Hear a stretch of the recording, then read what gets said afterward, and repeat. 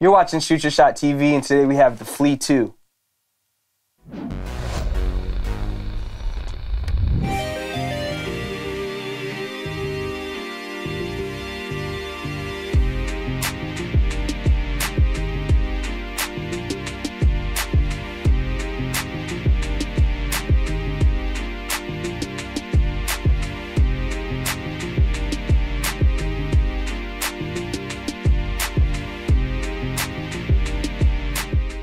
These are the Nike Flea 2 by Cactus Plant Flea Market. Before we jump into it, I want to give a huge shout out to my good friend Noel for helping me secure this pair at retail. This is a very Noel-esque shoe, and I'm happy that he was able to help me get my pair. These are crazy. There's a lot of details to go over. Let's go ahead and dive into it. You have this neoprene tongue. It says Flea 2, heat pressed on. Underneath that, you have a nylon tongue tag with some of that Cpfm artwork. And then you have a pull tab on the front of the tongue in black nylon, and then it has 3M hits going across. They feature adjustable Velcro straps with clasps on them. And underneath that, for the main part of the upper of the shoe, is this neoprene material. Taking us to the side panel of the shoe, my favorite part is these big, white, puffy swooshes. Feels like suede-like material. They're adjustable. You can clasp them on in different ways. And they also included adjustable pins as well. Underneath that, you do have more of those Velcro straps, that neoprene upper, and you have a vinyl-like overlay that separates the shoe from the upper to the midsole.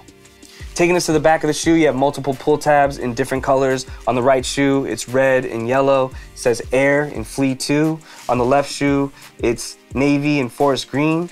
And on the back of the ankle, you have Air embroidered on.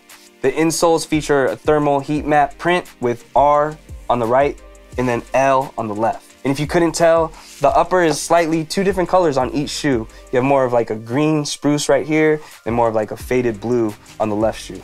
Taking us to the midsole, you have this crazy traction-like pattern with these squares right here. Towards the back of the midsole, you have these rubberized pieces in different colors. It's brown and gray on the right foot and orange and yellow on the left foot. And this crazy traction pattern bleeds into the outsole. You have more of that grip right there, and then you also have an outline of a foot that glows in the dark. These are definitely one of the most obscure shoes to drop this year. Definitely got the internet talking. Some people either hate them completely, or if you're like myself, you found them quite intriguing. And Cactus Plant Flea Market is a fashion brand that was established back in 2015 by Cynthia Liu. And this isn't their first time collaborating with Nike. There was the Nike Flea 1 that looked like it was the Grinch's feet. They also did the Nike Bayou Blazers, where they let you mix the textures of the upper, like corduroy. They also did the Nike Vapor Max, just to name a few. In 2022, they had everyone in a frenzy trying to collect their Happy Meal toys in collaboration with McDonald's.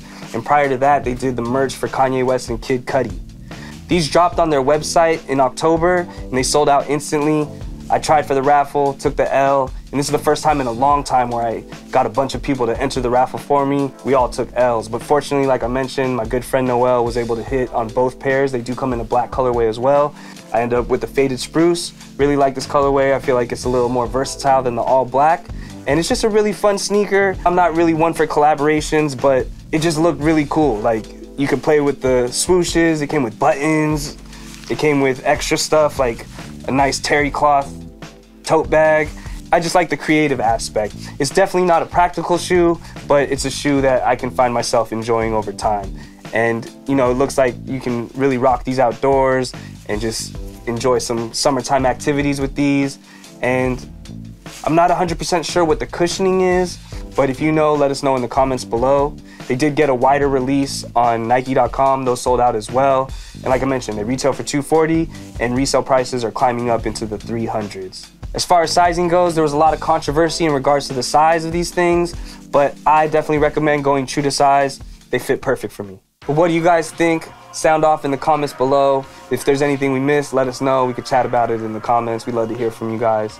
And if you haven't already, make sure you hit that subscribe button. We appreciate all the support over here. But let's go ahead and see how these things look on foot. Yeah.